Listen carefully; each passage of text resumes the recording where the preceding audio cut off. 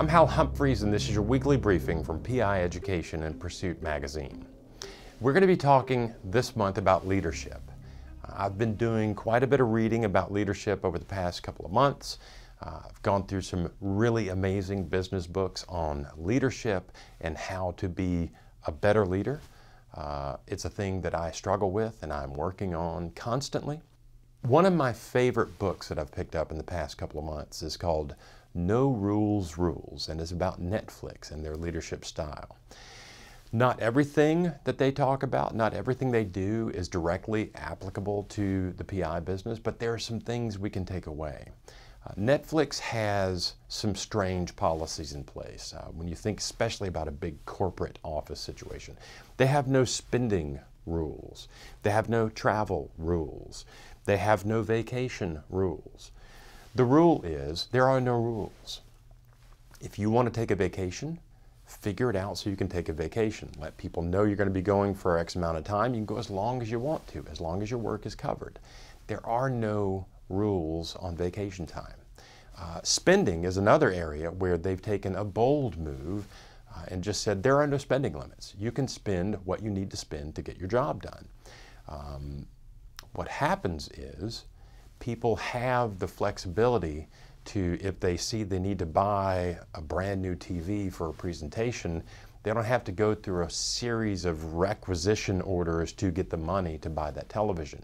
They can go buy it and then submit their receipt.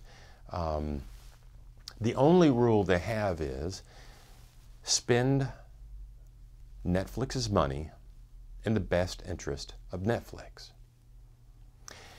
That's just one small example of the leadership style at Netflix. I think it's an interesting one. I think for smaller businesses, those policies are pretty easy to implement. Tell your people just spend money as necessary and spend it in the best interest of the company. The other thing the book No Rules Rules talks about is they talk about talent density. They hire people who are really good at their job. As a matter of fact, they hire what they consider to be the absolute best at a specific job for that role. And they pay top of market for that position so that their competition can't come along and poach their great employees. Part of that is what allows them to have a little bit of a lax or actually absence of spending policy.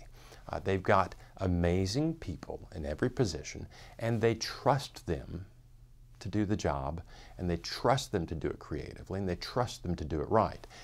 As a private investigator, if you have people working for you and you have other investigators working under you, you need to be able to trust them. You need to be able to delegate. And part of that process is hiring the absolute best people you can for each position. That's just one example of leadership that I'm really interested in from my reading over the past couple of months, and it's one of the things we're going to be talking about over the next month here at PI Education and Pursuit magazine. The other part of leadership that I think is really important, and not everybody has to fill this role, not everybody is going to fill this role, but if it's a role you want to fill, there's some really good examples of how to do it. And that is the role of leader in this PI community, a business leader, a thought leader in the community. Some examples that come to mind are Kelly Paxton, out in Portland, who does an amazing job of standing up out in front of some pretty serious issues and talking about them and presenting on them. She talks about pink collar crime, which is basically white collar crime committed by women. Kelly is an expert as a fraud examiner in the area of white collar crime and what she calls pink collar crime.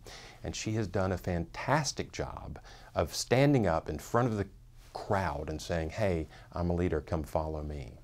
Another example is Brian Willingham. Brian Willingham, friend of Pursuit magazine, has done some work with us at PI Education. Brian's a fantastic guy and a really good investigator, but he also takes the time to stand up in front of the crowd of private investigators and lead. And Brian leads by context. He says, here's what I'm doing, here's the work I do, and then he shows you how he does things. And he does it with transparency and an openness that is kind of scary for some people. The thing about being that transparent and being that open about your process and how you do business is, it leads to better work for all of us. And Brian is a leader in this business because he stands up and he says these things in a very public and a very open way. Tip of the week. We're going to start a once a week tip of the week, something you can take away from these briefings and use in your office or in your work today to maybe make your life a little bit easier. I have struggled over the years with keeping my car organized and clean. I spend so much time in the car that it's almost insane. It's not at all unusual for me to put over 1,000 miles a week on my car.